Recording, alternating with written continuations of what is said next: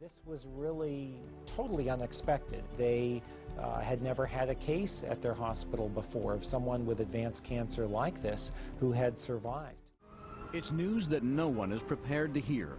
For Ivy Fabian, the diagnosis of breast cancer sounded like a mistake.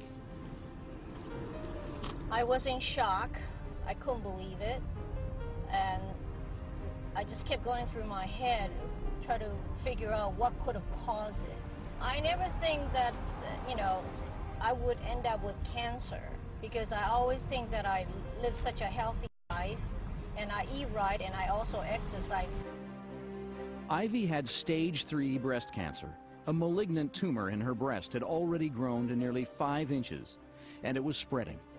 Like many women with breast cancer, Ivy faced some tough decisions about treatment. I was scared, because it seems like the tumor is getting bigger. And I really was really scared, I just don't know where else would the tumor grow to. I think it was ready to burst. That's the stage I was at. The challenge is to find a way to target cancer cells while sparing normal ones.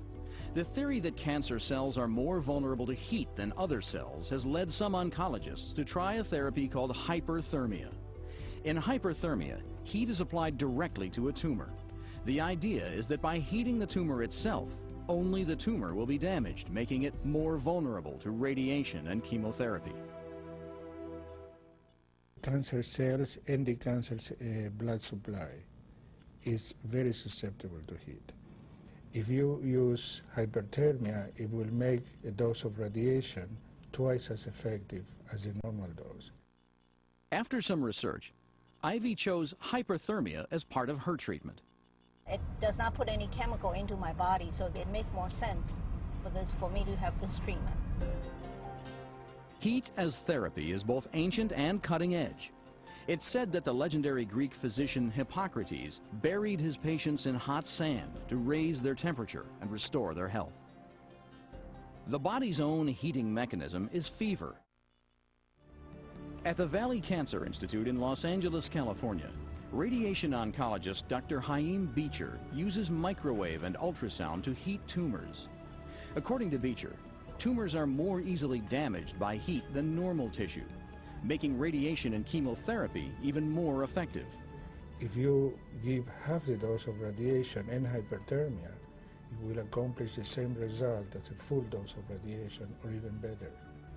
Both the cancer cells and the cancer's blood supply is very susceptible to heat. A tumor is not a normal organ. It's constantly fighting for its own life. Beecher points out that hyperthermia alone is not enough to kill a tumor. It simply enhances the power of other treatments. And it has less toxic side effects than chemotherapy and high-dose radiation. You don't make the patient sick with the treatment. For its limited use, can be a tremendous help. Ivy chose hyperthermia because the side effects are less severe than with high-dose radiation and chemotherapy. She's been a patient here for 4 months. Okay, Ivy, now we're going to insert the microthermocouple into the breast tissues. You know you have the catheter in there. Okay. So as we go in, you won't feel anything, but the thermocouple will be positioned inside of your tumor. Okay. The reason I chose this method is because it's non-invasive.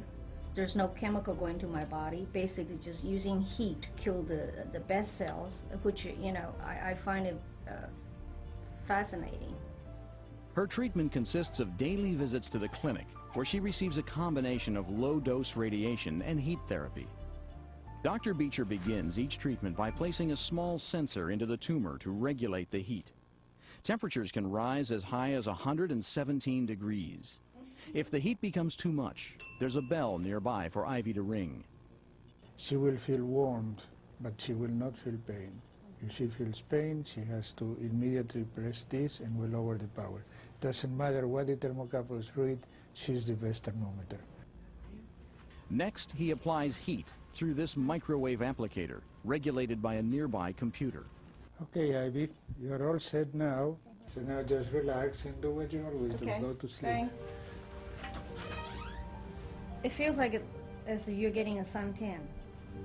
That's exactly what it feels like. And most of the time I just go to sleep, because that's how comfortable it is.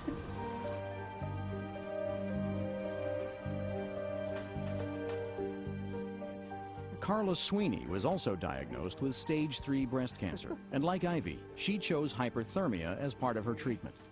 And it was going into the chest wall, and the people there said, the doctor said that when it enters the chest wall, you lose a certain protection that the body has, a natural protection, and it can metastasize much easier, so that's when we decided to come and do the hyperthermia.